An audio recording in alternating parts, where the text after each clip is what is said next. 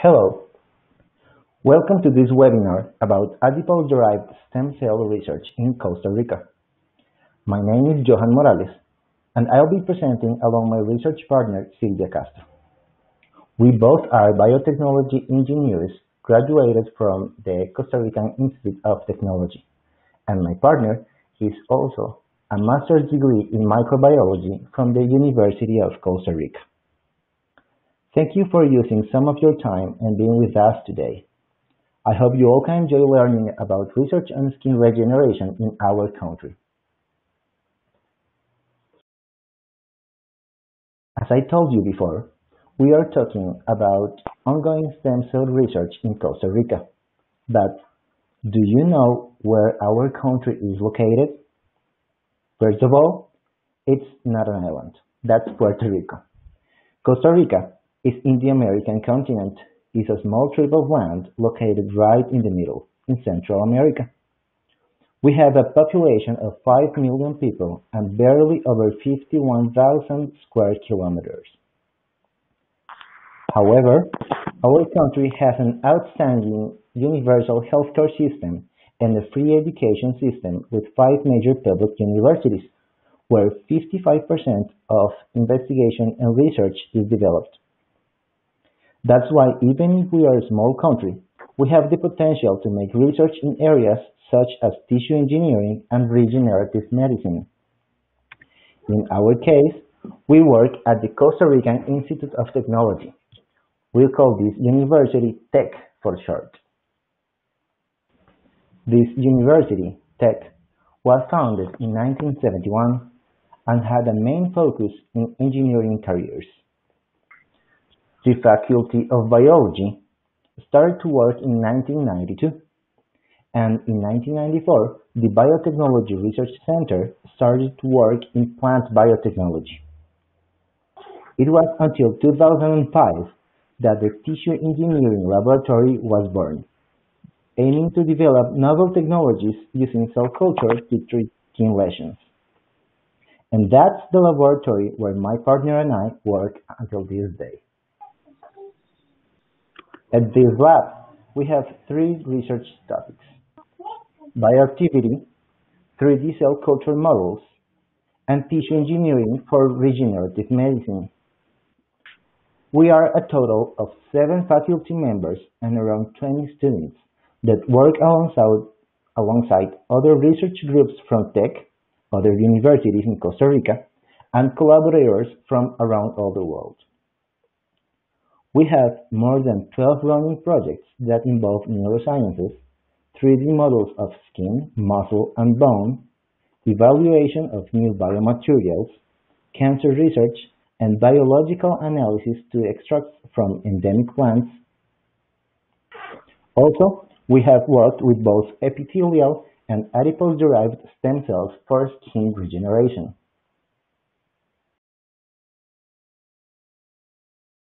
In previous research, we have used 2 different approaches for skin regeneration using tissue engineering.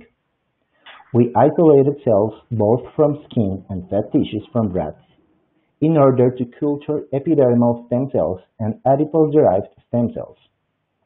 After 2 weeks of treatment in a rodent model of full-thickness skin injury, both treatments showed no significant differences at a microscopic level. However, the regeneration process was successful.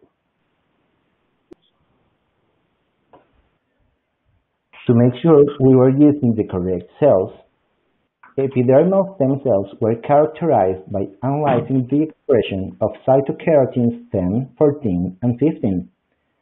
On the other hand, adipose-derived stem cells were isolated and identified by using CD29, CD73, CD90, CD105, and CD45 markers.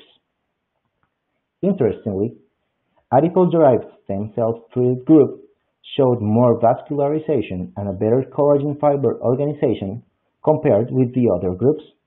That is why we continued our research focused mainly in adipose-derived stem cells. Right now, my partner Silvia is going to show you some of the most recent research we have done. Okay. Although fibroblast and keratinocyte therapy was successful, and even we could treat some patients in the past with our research, at that time we need something more feasible to look for a lower cost and effective option.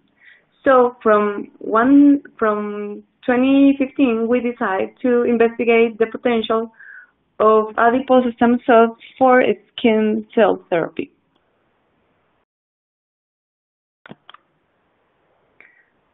In the first stage, we established the protocol for stem cell isolation from a mouse inguinal path adipose tissue.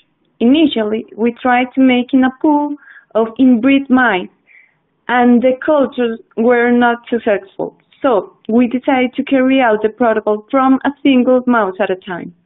These cultures were expanded and subcultured to perform different tests with a slightly more homogeneous population. Growth curves were performed, PDT was determined, and cell surface markers were analyzed at a low passage. We want to look for the presence of adipose stem cells in the initial population and subsequently the differentiation potential. So, after several modifications and adjustments to the protocol, less than 200,000 nucleated cells were counted for each processed tissue. When seeded, they first form a microcolony-like shape with a spindle-shaped morphology and reach complex after 10 and 14 days in culture. We were able to maintain up to 5 passages. Afterwards, the cells enter in a senescent state, as we can see in the E picture. Very similar log phases were obtained in the first passages. As the number of the passages got higher, the exponential phase slightly increased. Finally, at the stationary phase was reached near 300,000 cells per well, or 60,000 cells per centimeter got the inhibition contact in all cases. The population double time was maintained between 35 and 39 hours with established incubation conditions. There was a significant difference between passage 1 and passage 2 cells, as well as passage 1 and between passage 3 cells. It was expected because all the adaptation period that the cells need to develop in vitro conditions. As mentioned before, passage 1 population was analyzed for stem cell marker expression, as known in the figure.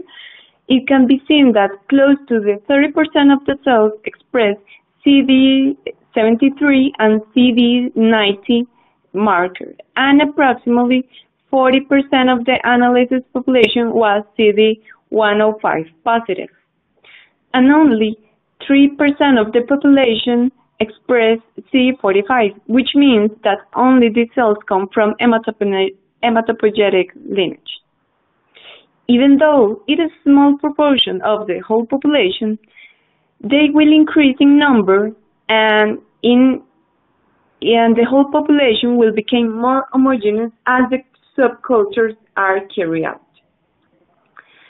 In this figure 5, in the immunofluorescence of passage 3 cells after 21 in culture with the respective differentiation media, the cells were able to differentiate in the 3 lineages. For the adipogenic differentiation, the fatty acid binding protein could be detected. On the other hand, for the chondrogenic differentiation, type 2 collagen was used for analysis, and for the osteogenic differentiation, we couldn't notice osteopontin, a bone-specific protein that it is commonly used. Besides the immune staining of those markers, a morphological change could be noticed. For the last part of this research, We also used healthy male adult biopsy mice. Animals were closely monitored before, during, and after the experiment. To create the model, we anesthetized the animals and made a small surgery in the interscapular area by removing the skin to emulate a full-thickness skin injury. After that, 5 different treatments were applied. In the first group, a commercial product was applied as a positive control. In a second group, adipose-derived stem cells were embedded in a scaffold made of agarose. A third group used only stem cells in a saline solution. A fourth group used only the scaffold made of agarose. And finally, the last group used saline solution as a negative control. All the subjects were monitored on a daily basis to assure that the animals had welfare, and that the wounds were measured every 3 days during 3 weeks. When the wound closed completely, a biopsy was taken from the animals, the tissue was fixed, and histological analysis was performed. In this graph, we can observe the closing rate for each treatment, considering the size reduction of the wound over time. At a first glance, it appears that the positive control, the darkest blue line, closed slightly slower than the other treatments, and that both adipose-derived stem cell treatments with and without agarose, in this case cyan and light blue lines, were slightly faster. However, our statistical analysis showed no significant difference among the treatments, with an accuracy of 95%.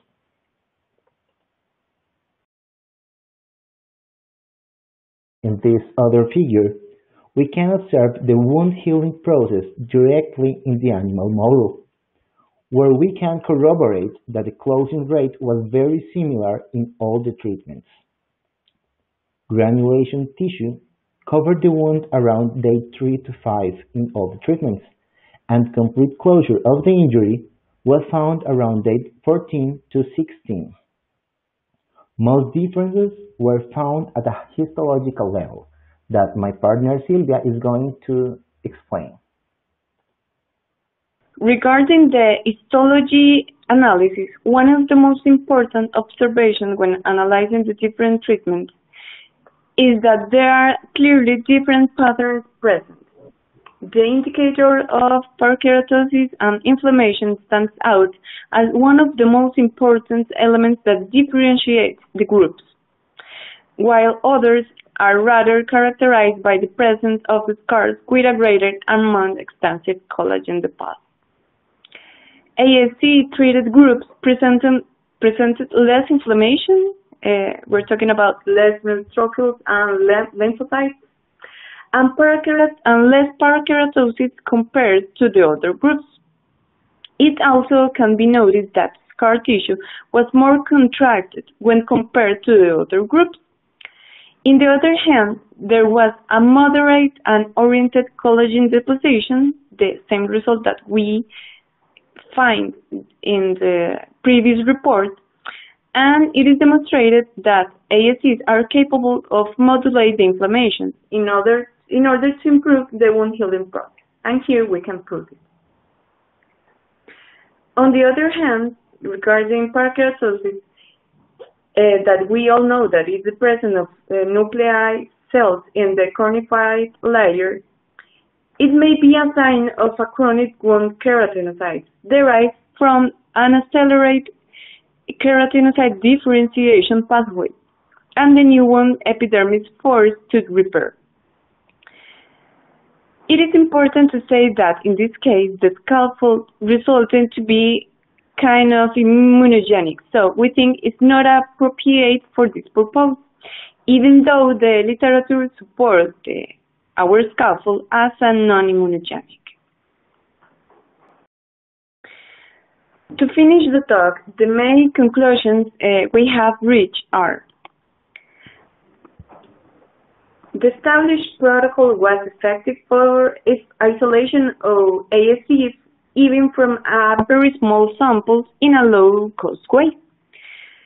The cells can keep their stamina in vitro at least during the first 3 passages, which means that they could be cultured and used as a cell therapy, besides the use of the vascular stromal fraction.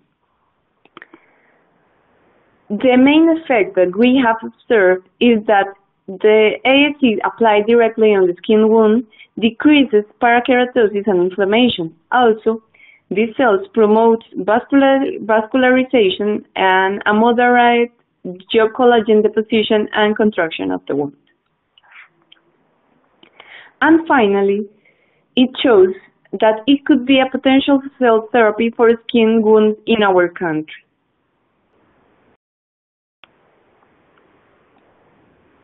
Now we want to thank our institution for the financial support of this research, as well as the other collaborators from the UCR, Max Peralta Hospital, and the students that help us in the routinary task. And thank you for the attention, and if you ever want to contact or know more from our laboratory, don't hesitate to contact us. You can see here the contact information. So thank you very much.